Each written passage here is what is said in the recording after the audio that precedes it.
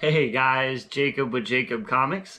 Alright, we have a really fun episode. We're going to be reviewing Amazing Spider-Man 19.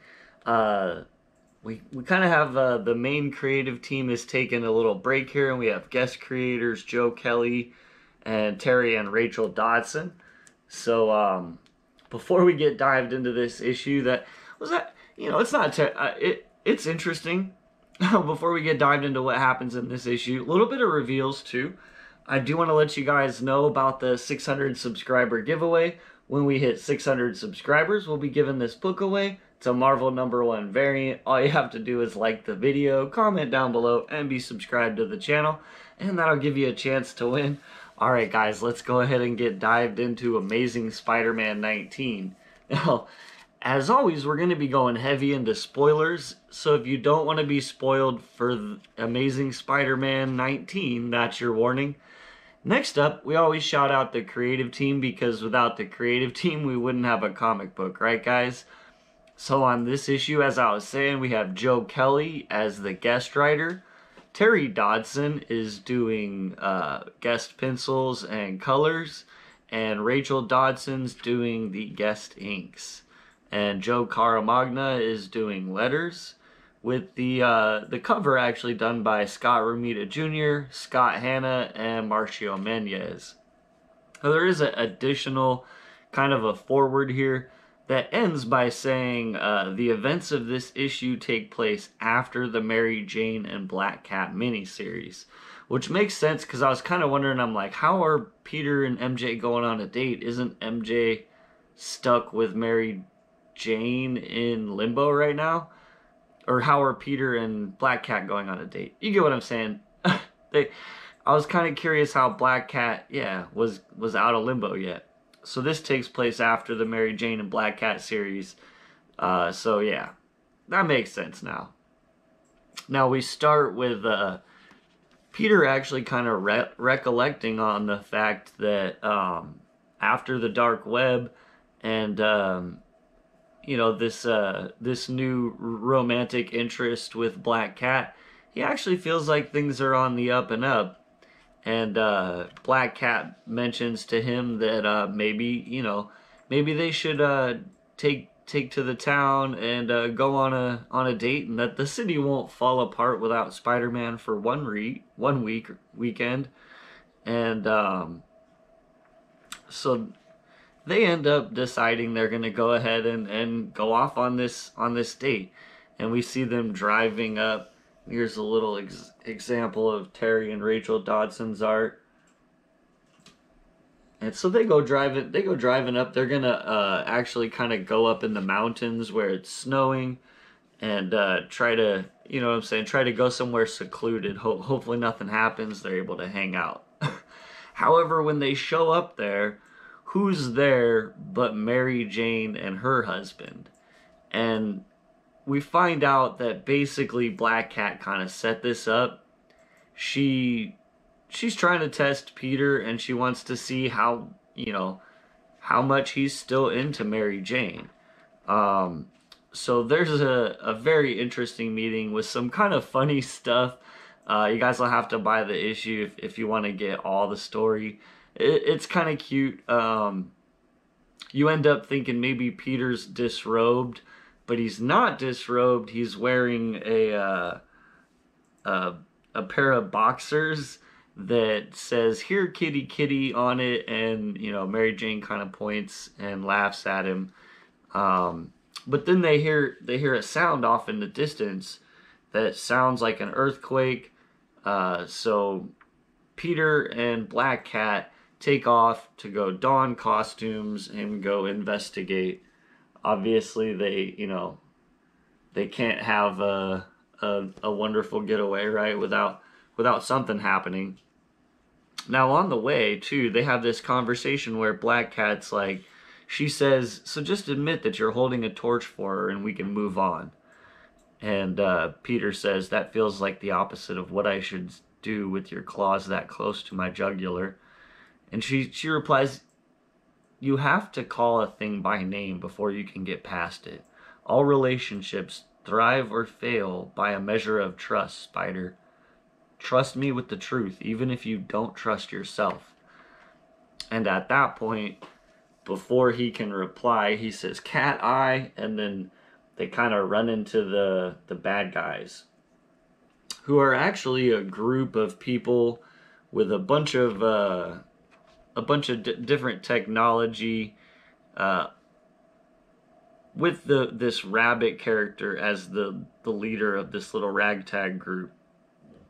We do find out she hasn't split from Tombstone and stolen all his merchandise, but she's, without letting Tombstone know, has been using all of his technology and stuff to simulate events out here, and they charge rich people to come out and pretend to fight them, not for real. And so Spider and Black Cat are kind of talking like, is this even a crime? I'm not sure. But they do kind of come to the realization, what if it gets taken too far, and what if this technology was to fall into the wrong hands, right? We also see that the bunny character is sort of dating this guy who is the guy that set up all of the buyers, right? And so he walks off, and she's kind of there talking, and then unfortunately we find out that he's been murdered off screen, if you will. You know what I'm saying? Kind of like a mystery. And so we end up seeing him, not doing too well. I don't think he's alive anymore, but he's got an umbrella. I think that's kind of the hint there. There's an umbrella that seems to have poked him in the head, and so at the very end we get that a bunch of the bunny's assistants, unbeknownst to her, have kind of decided that Spider and Black Cat are probably going to arrest them. And so they've turned off their safety protocols, and maybe they're the ones that did that. I'm not really sure. It didn't seem that way, but they're just like, we're not going to jail, and they all arm up their weapons, kind of like a wannabe Sinister Six guys. They're not the actual Dr. Octopus and all those people, but you know what I'm saying. It's like people with technology that kind of is similar to that. So these people could come up into the woods, in the hills, and pretend like they were Spider-Man and fight all these Spider-Man bad guys. Anyways, so now you kind of see what's going on with the cover, except they seem to have, put all of Tombstone's guys in the traditional ninja robes that John Romita Jr.'s been drawing them in, which looks super cool. I'm not gonna lie. So yeah, Amazing Spider-Man 19. I don't know. I think we'll have kind of a better idea of how good this guest creative team is, kind of as their little mini run progresses.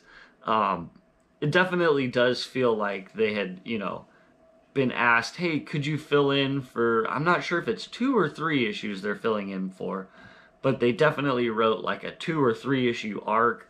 And so on this issue, I'm not really sure.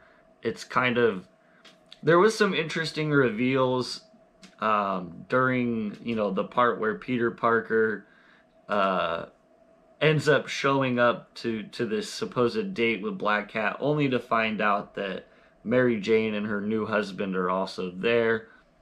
Kind of like Black Cat's trying to get him to confront this demon, if you will.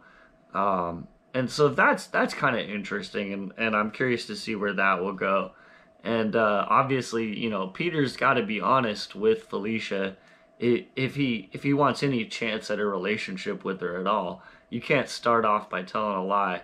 And we all know that Peter still holds Mary Jane in his heart. You could definitely tell by the scenes that that played out there when he showed up and Mary Jane was there, that he still likes her, and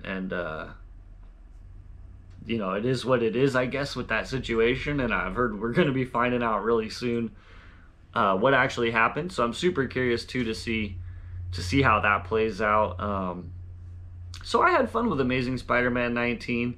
The artwork was really awesome too. Kind of a different change of pace to have that style on here, but I had fun with it, and their artwork is really smooth, and they do facial expression super well, which kind of works out really well when a lot of this issue is like seeing Peter's reaction to what's going on through the issue. So that's what I have. Amazing Spider-Man 19 gets a thumbs up.